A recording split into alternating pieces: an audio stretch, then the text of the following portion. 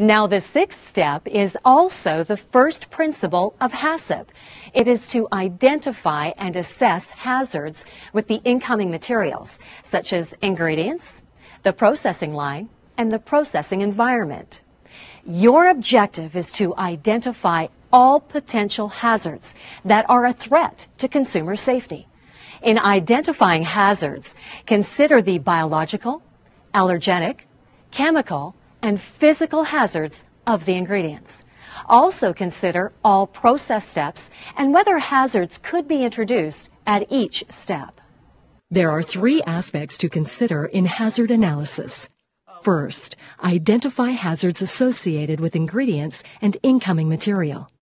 Each food ingredient should be checked for whether it could be a source of contamination, if it's something that sustains the growth of microorganisms, whether it's a microbial inhibitor, and whether there are any chemical or physical hazards.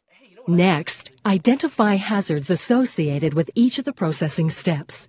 Review your process flow diagram, plant schematic, and employee traffic patterns. After identifying ingredient and process hazards, it's time to identify hazards associated with operating practices. Observe your operations long enough to be confident they are the usual process or practice. Observe the hygienic practices of employees. Look for cross-contamination after processing. If you're uncertain whether hazards exist in the ingredients or can be introduced in the process or operating practices, measurement and laboratory testing could be needed. Be sure to follow this up by analyzing the collected data so you can assess risks and set limits. All the information collected so far will help you in identifying hazards. Once hazards have been identified, the risk of each one needs to be assessed. Risk is a combination of two things. One is the probability of a hazard being present in a food product. The second is the severity of the consequences of being exposed to that hazard. So if there is a high likelihood of a hazard being present and the severity of consequences are high, then the overall risk is considered to be high. The seventh step of HACCP is the determination of critical control points, or CCPs. This is also the second HACCP principle. To identify critical control points, a team approach is best, since there's a considerable amount of discussion and science involved. The HACCP decision tree is an essential tool to help you identify CCPs. CCPs are selected based on a hazard assessment and operational procedures. Remember, a critical control point is needed if there's any risk of illness or injury resulting from the failure of an operation to prevent or minimize contamination, kill microorganisms, or inhibit bacterial growth.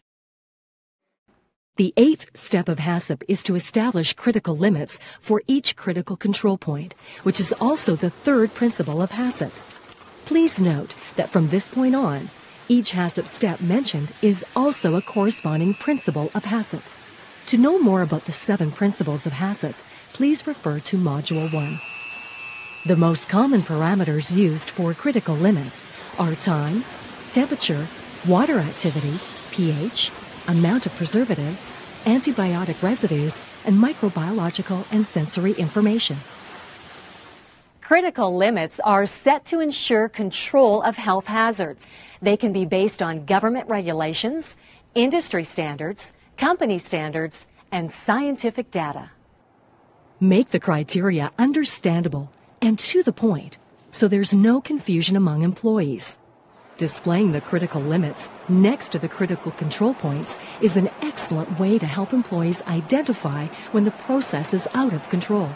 This is usually done by detailing the critical limit on the CCP monitoring record. It's vital to monitor your CCPs and record the data. And this is the 9th step to implementing HACCP. Monitor critical control points. Once your control measures are in place and food safety criteria has been established, decide on effective monitoring procedures. To ensure food safety, you must establish a monitoring schedule. Continuous monitoring using automated methods is best.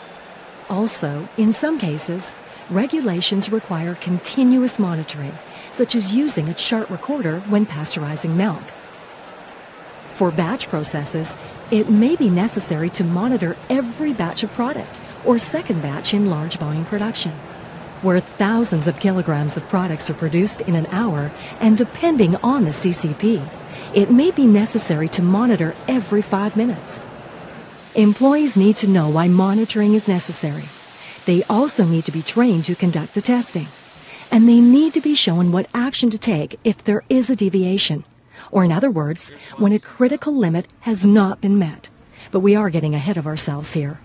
Monitoring is best accomplished with quick, easy methods, so a problem can be identified and corrected immediately. Monitoring can include chemical measurements. Examples include measuring pH, residual chlorine, percentage of salt, and sugar concentration. Physical measurements include temperature and/or time, water activity, and metal detection. Now, the 10th step to implementing HACCP is to establish corrective action or deviation procedures. When results show that critical limits aren't met, prompt corrective action must be taken. The corrective action will depend on the potential hazards associated with the product. This might include increasing processing temperature, reheating or reprocessing, adjusting quantities of preservatives, stopping production, or holding product and investigating. To maximize your product safety, the right action is necessary to correct any deviations that happen.